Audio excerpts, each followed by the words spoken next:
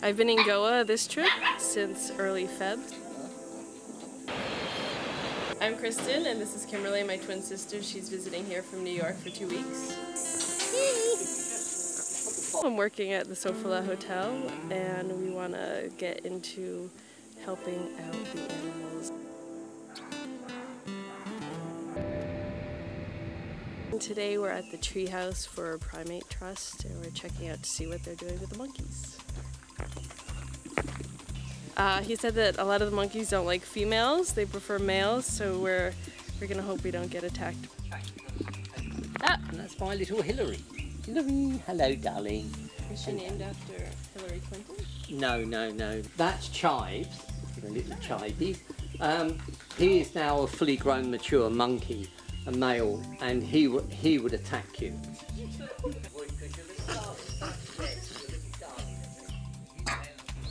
Do you serve coffee or tea with the biscuits? Sorry. They always dunk their biscuits in a bowl of water. Really? Yeah, it's really funny, yeah.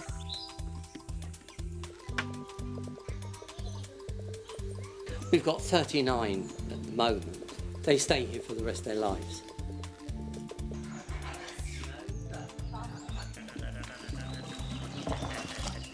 The forestry department bring them to us when their mothers have been killed on the road. It's illegal to have monkeys as pets in India, and so if we find someone who's got a pet monkey, we confiscate it. And there's also road accidents which come in. And the majority have been brought to us as babies. No, oh, that's nice, isn't it? Crap all over it. Go on, in. Great. You never handle a monkey with a shirt. She's a darling to me, I can do anything with her. But I have to be so careful with my staff, because if they've got her on a lead and she sees me, yeah, she just turns on me. ये monkey का काम होता है clean करते हैं अब तो उसको खाना डालते हैं उसके बाद उनको घुमाने Those two, they still sleep in my wife's bed, but they're just, because they're a year old, they're being introduced to the outside pens.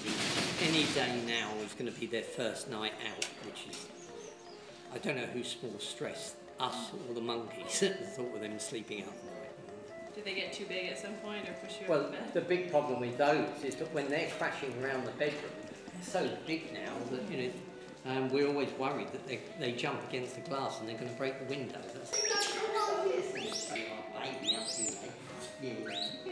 This one's about 14 months.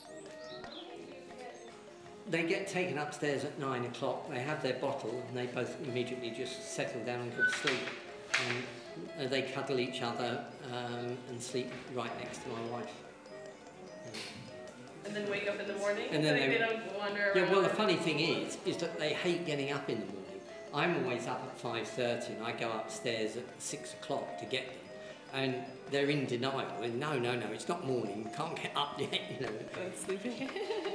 Pixie was bottle-reared in our bed and he was our little baby. And what langurs do to greet you is they jump at you and they put their hands around your neck and then they hug you and they lean back, they laugh at you and then they hug you. And he was doing that and suddenly he leant back and his expression changed. And I knew instantly that he was about to attack. And he leapt at me and just bit me in the cheek. But if I hadn't seen that sign, he would have bit the cheek. What made him turn like that? Because they get to a stage where they want to take over alpha male. And he just got to that stage and he decided that was the moment to kill me. If he got to you, the first thing he would do is kick you in the ribs and he'd just cape your ribs. Kickboxing, huh? Yeah, I mean, they did a thing on Animal Planet where they had pressure pads measuring who's got the strongest kick. And they've got a stronger kick than a kangaroo.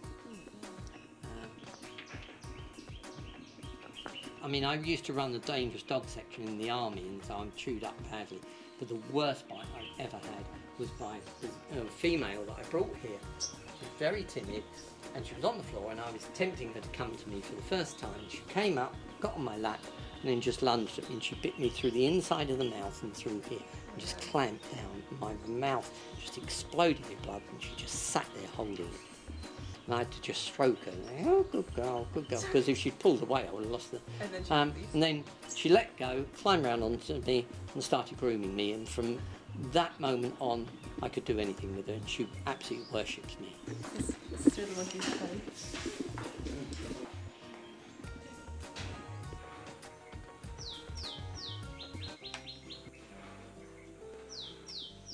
The whole of my estate in this country and in the UK is being left to the Primate Trust in order that when my wife and I die, we can build a world-class primate rescue centre here in India. The idea is to get them back as close to nature as we possibly can. I hate seeing them in cages. They did the work for you. Nothing's just thrown there. You don't know. Yeah.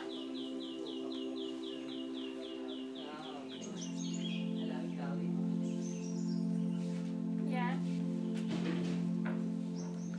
Oh, that was so cute.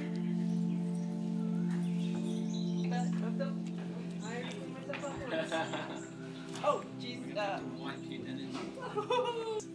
Behave. He's a bit of a bully. He's like a gnar.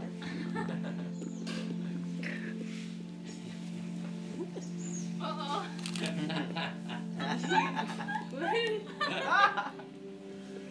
Don't get it. Dennis. Oh, nope, still put me back. Put me back, Will you put me in? I'll email you. I'll email.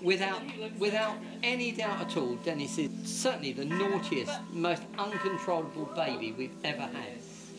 You're a horrible one, basically. Hey, Dennis? You're a monster. Dennis? You're a monster. Hey, you're a monster. I had no idea what to expect. It's pretty cool. We learned a lot about what John does at the Primate Trust, and we saw some monkeys, and were introduced to Dennis, the naughtiest monkey, the treehouse, and yeah, looking forward to